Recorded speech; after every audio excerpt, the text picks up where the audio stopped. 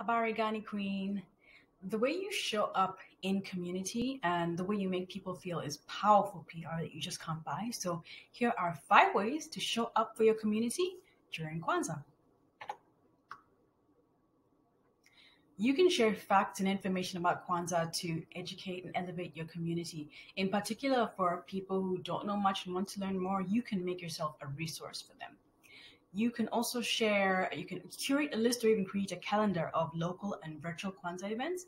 If you're a local business, this is an even better idea because by creating localized content, you're actually putting yourself in front of your community, in front of the people that you want to reach. You can also share tips on how to observe the holiday, including safety tips for those who might be going outside the house and leaving to, make sure that they're protected against COVID. You can curate lists, you can create playlists, you can curate a list of people to follow in the community who you trust. You can create an Instagram guide or a Facebook guide.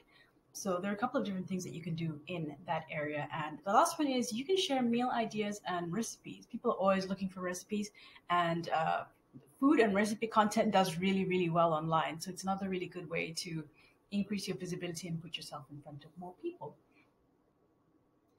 If you would like to step up how you appear online and put your brand on bigger platforms so that you can reach more people and have a bigger impact, take a look at the free case study video, first link in the bio. It walks you through how to get publicity for your business without breaking the bank. All you have to do is enter your best email address and then you'll get instant access to the video.